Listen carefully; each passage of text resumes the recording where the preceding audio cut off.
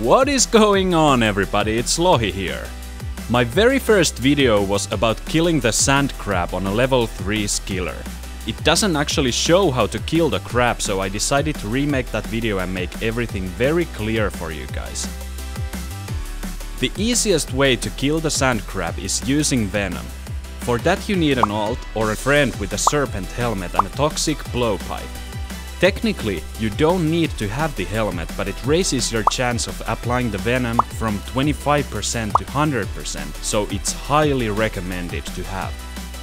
Your venom account's only job is to give the sand crab venom, so don't bother to bring any other equipment. Your venom account should also drink a lot of Saradomin brews to lower their ranged level all the way down to 0.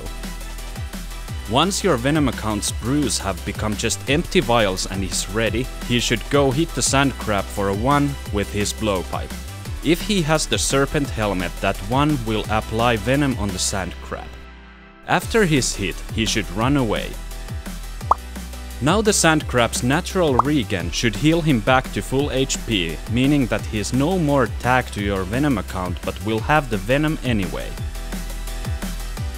After the first venom hits the crab, it's your turn to hit 1 on your skiller.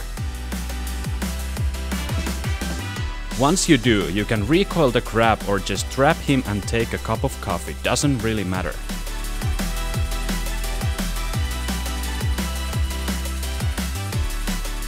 The crab will die to venom and the kill credit will be yours. I hope this video actually helps more than my first video, which makes almost no sense. Have a great day, everybody, and have fun doing the diaries.